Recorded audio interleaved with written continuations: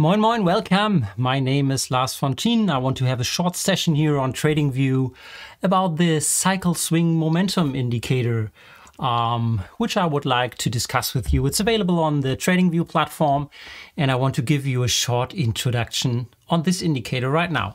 So here on the chart, you see the indicator, and I want to discuss the key features of this indicator because it's based on some cycle research and cycle findings I did. So let's go directly into some more details here.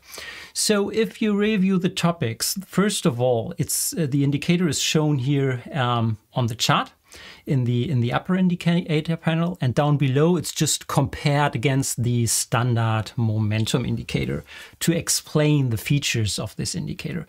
First, you see it's much more smooth, compared to a standard momentum indicator. So a lot of wiggles here in the indicator, where the swing momentum indicator is much more smooth, which gives you much more clear signals and not all the whipsaw signals where you don't know where's the turn in this indicator line here. Second, because this would be normal, if you apply smoothness to whatever indicator, you would introduce lag. And if you compare the turning points here of this indicator, so here's the turn on the smoothed momentum indicator, and here down below is the turn on the real indicator, you will observe that it has almost zero delay of the signal. So the smoothness now introduced to this indicator does not introduce additional lag. So this is a very important feature if you add smoothness to whatever indicator. So the zero delay on turning points here and here is clearly given without introducing lag. This is important. So alone these two features, smoothness, you see it here in the curves, and then no delay added. So third, you see that it's still very sharp at turning points, because that's the third key feature you need to be aware. So if you smooth out too much, you will lose the signals when even maybe the indicator turns here at the top or at the bottom, but it's still clear visible where the turns of this indicator are. You see here on this example, I'm hovering with the mouse, how sharp the signal is. So there's no smoothness if you compare it to the raw momentum here, where you will not be able to see any turning point here in this lower section, whereas the cycle swing momentum has a very sharp and clear turning point just introduced by one bar from the one to the left. So this helps you to identify the signals very fast. Even though we have smoothness, we have no lag, and they are very sharp, the signals. So the fourth criteria, which is important, it's adaptable. It's you don't need to set a length parameter, because for every momentum, you need to set a length parameter for the indicator. The cyclic component, which is now embedded in this indicator, will ensure that it automatically detects the dominant cycle of the market and use this cyclic information to set the right length setting to detect the momentum of the market. So this gives you another key feature. So you don't need to look out what's the dominant cycle, what length setting do I use. It's adaptive. It's self-adaptive. It will automatically align to the market conditions and set the right length settings for you. There is no parameter you need to put into it.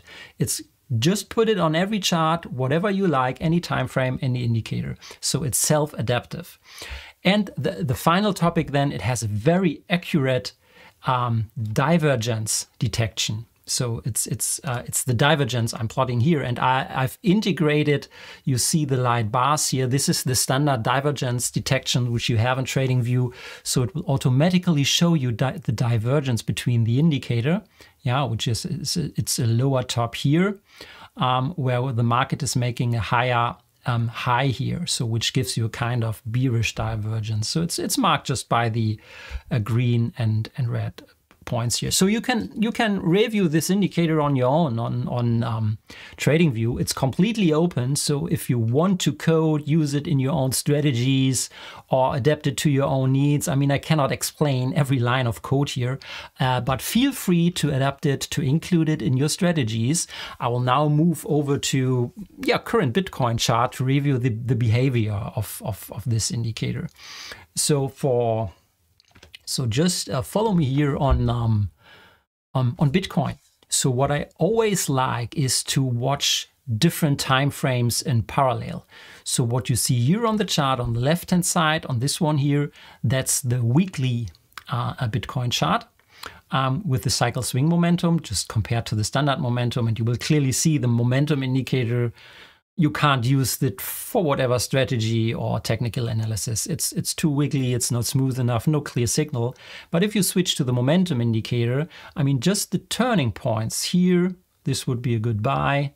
Here, this would be a clear sell. Here, the next buy. So you see clear indicators. But I want to come to the current upswitch or upturn. I think during the last week we saw the next up move of this indicator here, where just let's keep an eye on the weekly chart first here. I've marked this divergence here. So there are two things to keep in mind. So first of all, the indicator is turning at the lower band here. Yeah, so these are signal wanted. It turns by approaching the lower band. Second, you clearly see that here is spotted a bullish divergence here. So the market is making a higher low, but the indicator is making a lower low, which is seen by the divergence here. And this is a bullish divergence here. You clearly see at this point in time, way before the upswing has started here on the chart. So here, you see that this indicator on the weekly chart only has given us two signals. And then you can use this information on the weekly chart also then on the shorter time frames, which is shown here on the right hand side. So this is the daily chart with the same indicator here. And you can now switch the situations. This indicator, I show you the divergence detection here. So the indicator is making lower lows, while the market is making higher lows here in this case. You see it compared here. So on the daily chart, you see that the daily Bitcoin data is already showing here a clear entry signal on the daily chart. You see it now aligned on, here's the daily signal. And it's falling a little bit before the weekly signal turns. But if you then go to the weekly signal, which is here, so now this is the weekly signal.